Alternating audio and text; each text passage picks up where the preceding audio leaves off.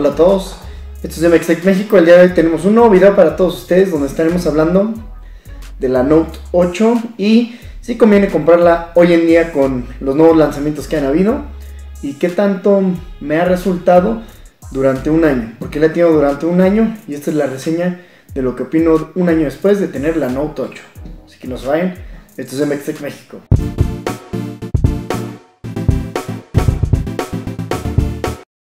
Bueno, antes que nada vamos a comenzar con la reseña de este celular. Como verán, lo tengo en esta funda, es una flip cover. También la estaré poniendo en la descripción si la logro encontrar en Amazon, por si gustan adquirirla. La verdad es que está muy padre, tiene ciertos patrones, tiene una iluminación LED por la parte de fuera. No es lo mejor que pueden tener si les gusta tomar muchas fotos. Si van a estar tomando fotos, pues estar con un celular así o así no es lo más cómodo del mundo, ¿no? Les recomiendo tener una funda completamente normal, pero si realmente casi no toman fotos, esta es una gran opción porque protege la pantalla.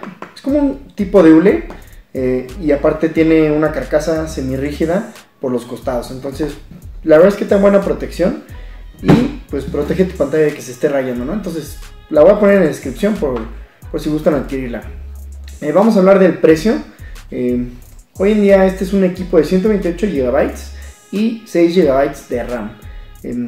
Hoy cuesta en Amazon una igual de 128 GB, 16,000 pesos. La verdad es que esto se me hace muy accesible, especialmente hablando de lo que cuestan hoy en día pues todos los modelos nuevos.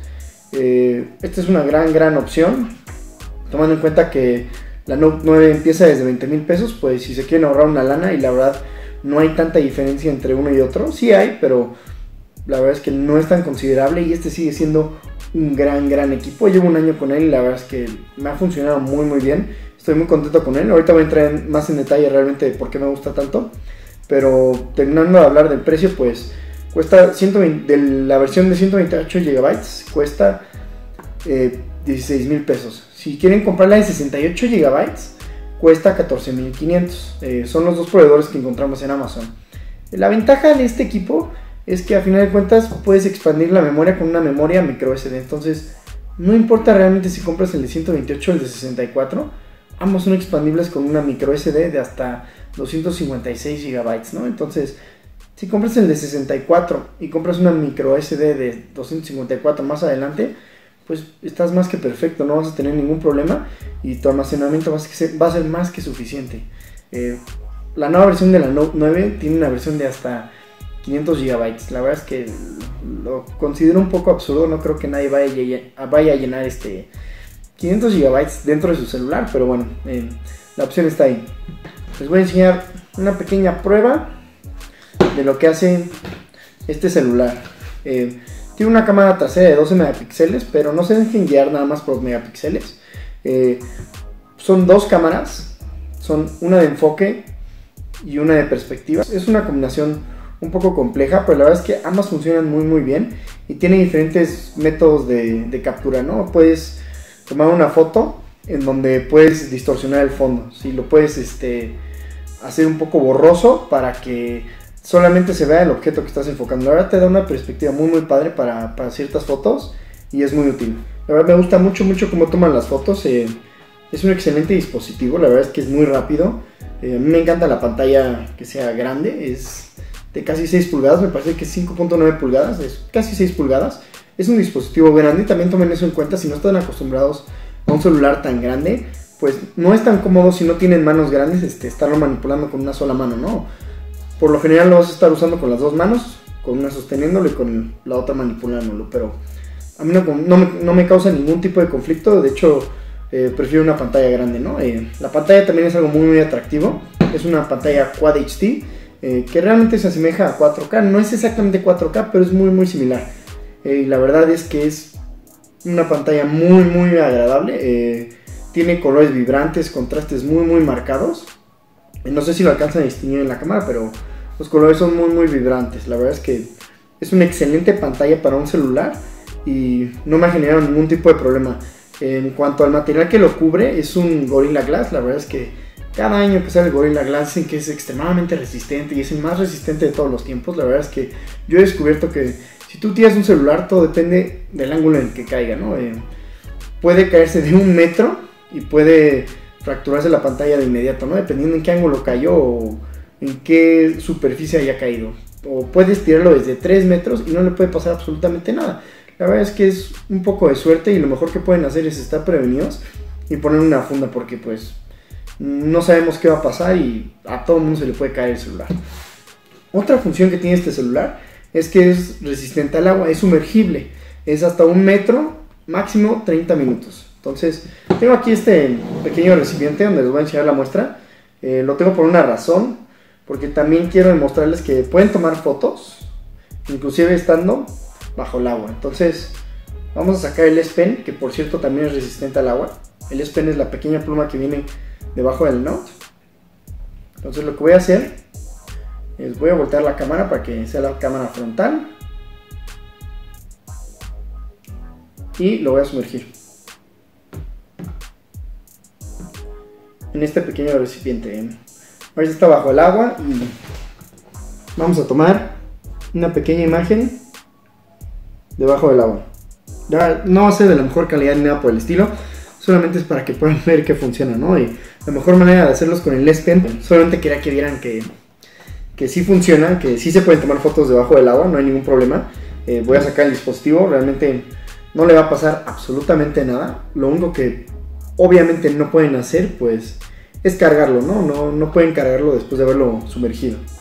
Entonces, si lo van a utilizar y piensan cargarlo después de haberlo sumergido, yo les recomiendo que lo sequen bien y se esperen un ratito nada más a que pues los puertos ya no estén húmedos, ¿no? Porque si lo tratan de conectar a la luz no se va a cargar y les va a mandar un mensaje de advertencia donde dice que los puertos están húmedos, que por favor lo sequen. Entonces no le va a pasar nada, pero no recomiendo ni siquiera que lo estén intentando. A final de cuentas pues una corriente eléctrica y agua pues no es una buena combinación, ¿no? Por cualquier cosa yo no les recomiendo que lo hagan.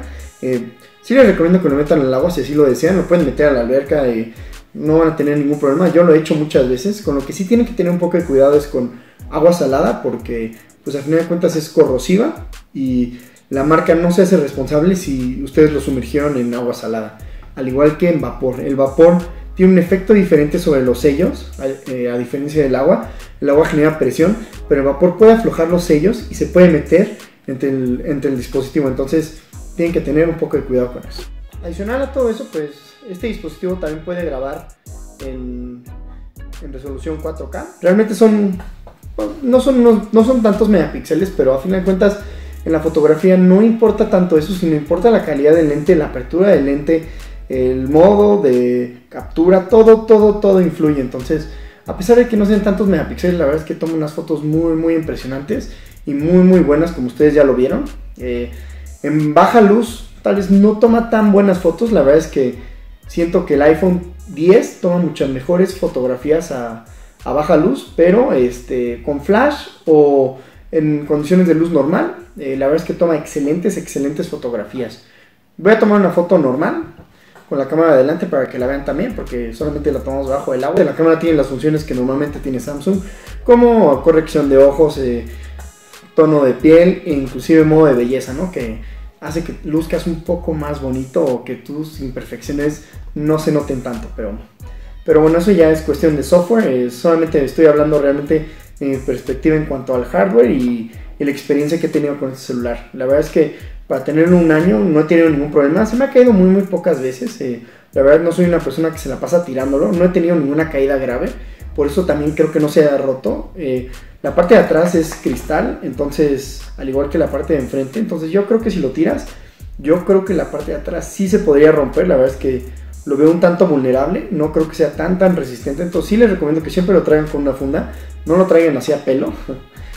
Tráiganlo con una funda o algo para que se proteja, porque la verdad es un dispositivo pues de gama premium y a final de cuentas, aunque ahorita esté más barato, pues sigue siendo caro, ¿no? O sea, 14,400 pesos, yo creo que a nadie le sobran y pues estás pagando por las cosas, mejor cuídenlas.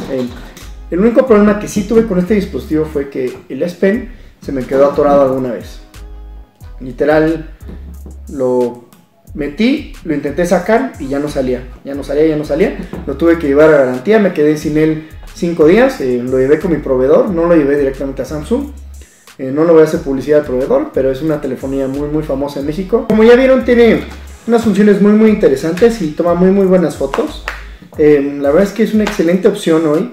Si desean adquirir un nuevo celular y están buscando un celular de gama premium, pues la verdad es que esta es una excelente opción, especialmente considerando el nuevo rango de precios de los celulares que acaban de salir en la Note 8 y el iPhone XS o 10S. Pues esta es una gran opción, a pesar de que solamente tiene un año. Tiene casi las mismas características que la Note 9, ¿no? Entonces, si quieren adquirir un nuevo celular, completamente recomendable. Recuerden, son 14,500 pesos o 16,000. La verdad, yo creo que vale la pena irse por el de 14,000 pesos.